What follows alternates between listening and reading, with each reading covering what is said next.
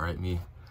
It is the matinee before the last show for this section of shows, but last night I finished Arthur Miller's Death of a Salesman, a book and a play that I am really interested in teaching because it is a combination of accessible while also having some very good things to look at and show why we look at symbolism and why we do this and why we do this and why authors do this, X, Y, and Z, right? The play itself is really designed to be only performed in 2 acts, right? And have each one of those acts as one long scene in which you have this minimal cast that is moving everything, but also there's just minimal set pieces in general, right? Very, very interesting piece, which is part of the reason why I'm very interested in teaching it, because the story itself follows that of Willy Loman, who is in his early to mid 60s and seems to have just come to this realization that what he has been doing as a salesman is not valuable in the way that he wants it to be, right? And he consistently looks around at the world around him and thinks about all these decisions that he could have made, but then turned down because he wanted to be more successful or more popular than the other things would have given him. At least that's what he initially thinks. And we get to this point of where we are in the play, of where the present time is in the play, I should say, in which Willy Loman is a struggling businessman. He has been taken off of salary from his job and he only works commission now, effectively in the same way that people just starting would be working at that same level. And about him realizing his own failures, but not being able to admit that they're his failures, right? To say that the story is like, it's not the American dream is dead, everything sucks about America story, right? And that's, I think, the way it gets often perceived, because it's not that. It is showing that the American dream has been perverted. It is a caricature of itself, right? Instead of trying to be self-sufficient and live modestly and live comfortably, right?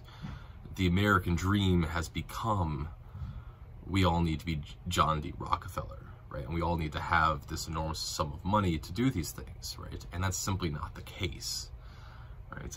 That's not, inherently, that's not what the American dream is, but that's the way that it has become perverted really over the past 50 years or so, closer to 60 now.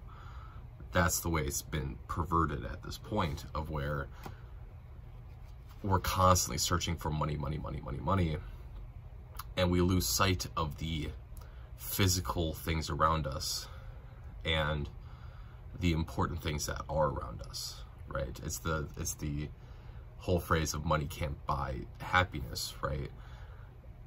Yes, it is more comfortable to cry in a Mercedes-Benz than it is on a bike, right?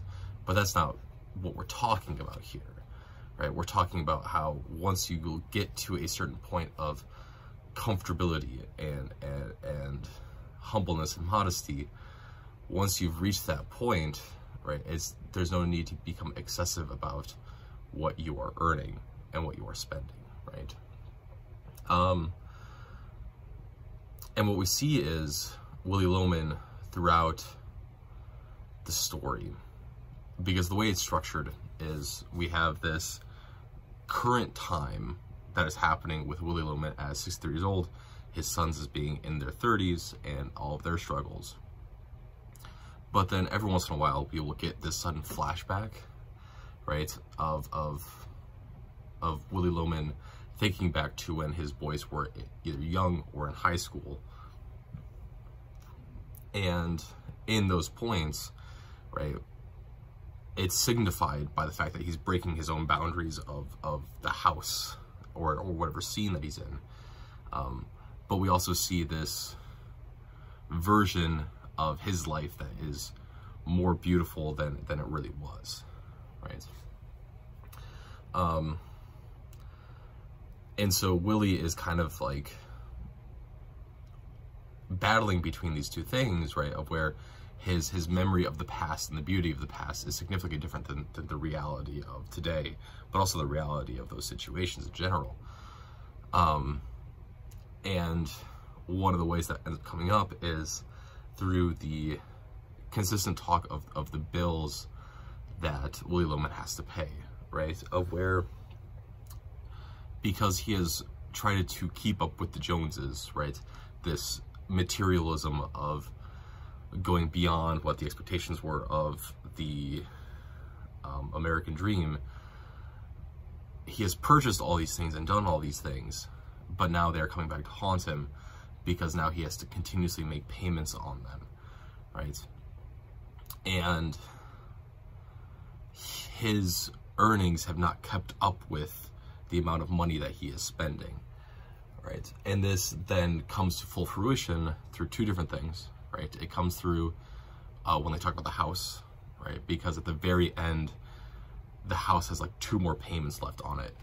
And that's when Willy Loman takes his own life. And it's at this point of where we were almost at the point where everything was going to be solved and things were going to be right. We were almost at that point, but everything previously has been so overwhelming and been made full of so many poor decisions that even if we get to this point where everything's all right, we no longer have debts to pay, does it really matter, right? And the second portion is within the ways that Willy Loman has attempted to take his own life, or has thought about taking his own life. The biggest one is the rubber hose that gets brought up a few different times. Basically what that is, I had to kind of look this up because it didn't make sense to me because I haven't seen this form of HVAC effectively in heating. It was a rubber pipe that he could siphon off gases from in order to take his own life, right? And in doing so, right, he would have escaped all of his issues, right? But also his death would have been caused by all of these new implementations that he's been constantly purchasing and buying without thinking about this humbleness and modesty that he should have had this entire time, right? So he's achieved the American dream of he has all these things, but now he's overbought and he's overspent, and now his dream is falling apart and it's killing him. And then we have the scenes with Biff and with because that's really the big one, is Biff. Is really Biff's story is one that is about being in a world that has taught you all the wrong things, and then when you have a chance to make it right, you see that your idol has failed, right? Biff has gone through all of his life with pretty heavy expectations, but also those expectations not ever needing to be achieved, because because Willy has always been on this constant thing about being a salesman, of where if you just look good and you can talk good and you can make a good impression, then you just get whatever you want, right? And that's always been Willy's line of thinking, right? Which, of course, we see ends up being wrong and poor, but that's the way that Biff has been brought up. And then Biff ends up making one huge mistake, right, of where he's on his way to go attend the University of Virginia to play football on a scholarship, and he ends up flunking this last math test because he just continuously skips this class, right? And in this conversation, Willie is blaming everyone else except Biff. He's blaming Bernard for not giving him the answers, right? He's blaming the teacher for not giving him like 6 extra points just to pass him, right? He wants to blame everyone else except for his own son, right? But that sort of instills this idea that like if that you can get away with things if you just never have to take responsibility for them, right? And then we see Biff goes and tries to talk to his dad, and he finds out that his dad is having an affair while he's away on trips. Biff completely loses all motivation, refuses to do anything at this point. And Willie sees it as this sort of spite against the world, right? It is Biff spiting him and refusing to do anything because of spite for this one incident, right?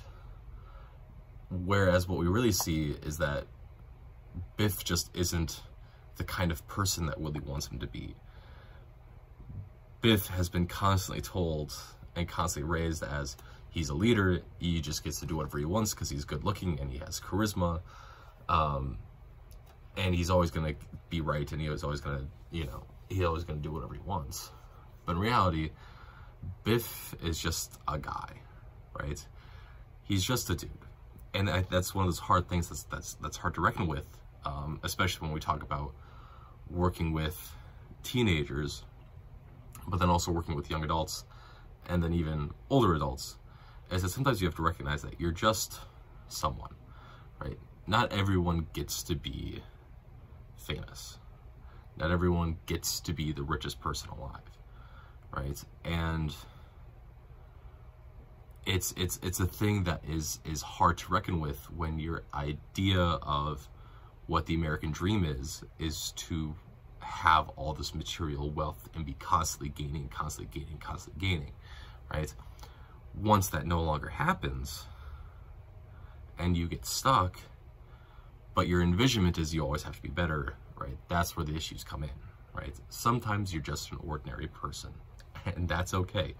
The vast majority of us are just ordinary people. But it's something that Willie has refused to do and refused to learn, and is transferred over to Biff. And because of this, the whole family has fallen apart because of the immense expectations that do not coincide with the reality of their situations, right?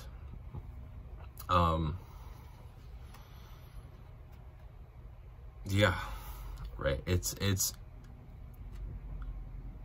I was talking with someone, and they called this book and Arthur Miller pretentious. I don't think it's pretentious, right? I think it is just simple, right? Because there's not a lot of, you're not having to dig for these things, right? They're just there, right? But they're not just there in the way that like The Alchemist is just there, right? Because The Alchemist strips out everything, versus this, in which we're still within this character and the setting, but there's an accessibility and simpleness to it that I enjoy, because I feel that is a good thing to look at when you're teaching, right? Anything else about this book? There's the whole what's in a name thing, right? There's two ones to point out. The first one is Willie, right? Willie is 63 years old, right? And he still goes by the name Willie, which is a name that we generally associate with children, right? Or with people that are kind of eccentric outside of the ways a little bit. And by naming this character Willie, right, we get this immediate impression that this is a character that is not serious, right? Simply because of the name, right? Because of what we associate that name with. And it really shows that Willie has come to a point in his life where he has either refused to grow up and refused to take on these new responsibilities and new challenges, or he doesn't realize that he hasn't grown up and changed, right? It's one of those two things. And